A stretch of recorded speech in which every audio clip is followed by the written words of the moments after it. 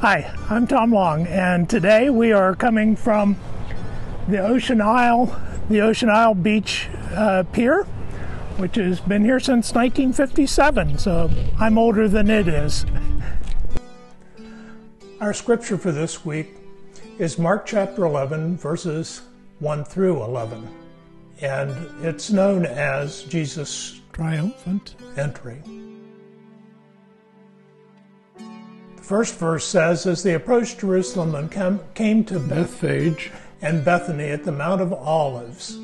So that's how it starts. So it's talking about them climbing up from the Jordan Valley, ascending up into the mountain range toward Jerusalem, and on the way up they come to the villages of Bethphage and Bethany. And apparently Jesus thinks this is a good place to stop and send two disciples ahead on a little mission trip.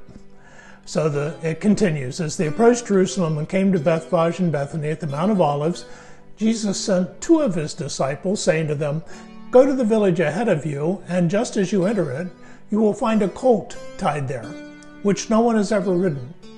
Untie it and bring it here. If anyone asks you, 'Why are you doing this?' say, 'The Lord needs it, and we'll send it back here shortly.'" They went and found a colt outside in the street, tied at a doorway. As they untied it, some people standing there asked, "What are you doing untying that colt?" They answered as Jesus had told them to, and the people let them go. Now, Mark doesn't say what kind of colt we're talking about. Matthew shares that the colt's mother is a donkey. Even he doesn't tell us whether the colt is also a donkey, or maybe it's a mule that was fathered by a horse with a donkey. So that would make it a mule. And the prophecy in Zechariah was that the king of Zion would arrive on a donkey and vanquish all of Israel's opposing neighbors. And maybe Jesus' use of the donkey points back to that prophecy.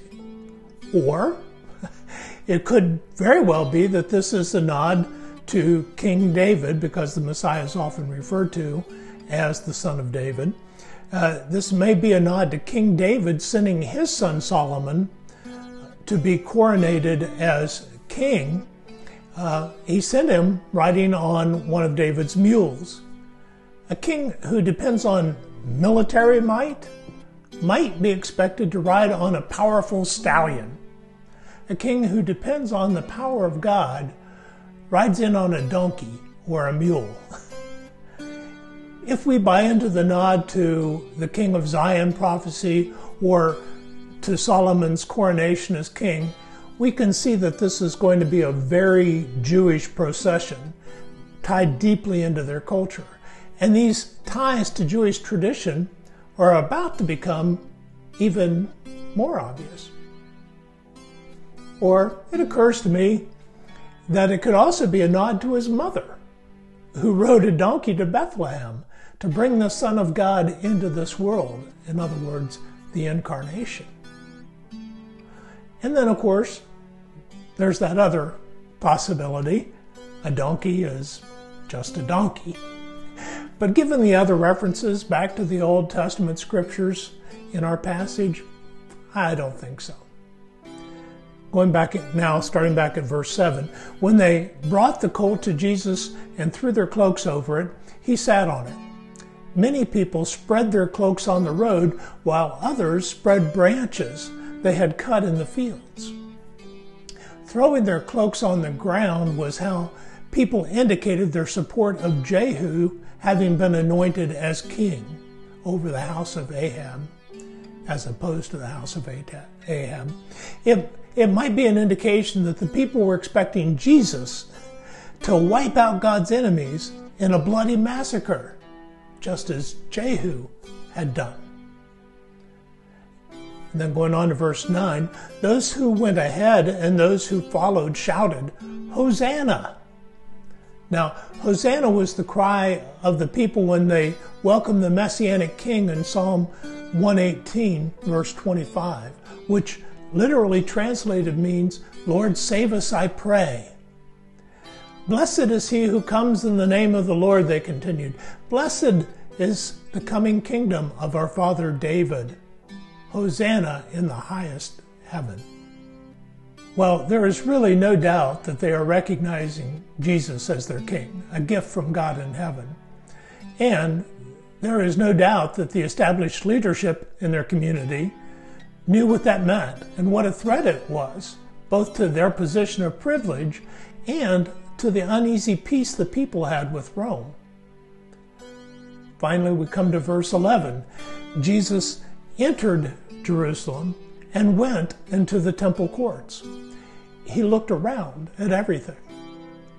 But since it was already late, he went out to Bethany with the 12. When Jesus looked around, it wasn't the way I looked around my closet for my socks as a boy.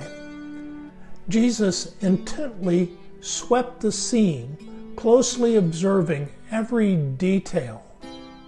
Then he leaves for the night, which would have given him a chance to think about what he had observed and to choose a future course of action. This might be the context for what follows in the next passage in Mark, in verses 12 through 19, the cleansing of the temple. Remember, we considered John's version of the cleansing of the temple on the third Sunday of Lent. That cleansing would have further provoked the Sanhedrin in brokering the relationship between Israel and the Romans. I think the events of this day meant different things to different people. For two disciples, it was that time they had to go ahead on donkey detail while everyone else sat around in Bethany and Bethphage. For those who stayed behind, they witnessed the gathering of an enthusiastic crowd. The crowd was buzzing with expectation that they would at last be set free from the Roman yoke. For the Sanhedrin, it was watching the existing order of things teetering on the edge of future disaster. For Jesus, it was a way to show that he was the Messianic King. As those who have the benefit of knowing future events, we know that Jesus did not come to bring a kingdom of this world. He did not come to force his kingdom on anyone. He came to defeat the powers of sin and death that hinder our ability to allow him to reign in our hearts and in our lives. He came to be my king if I choose to receive him as my king. As Joshua once said, choose for yourselves this day whom you will serve. So you might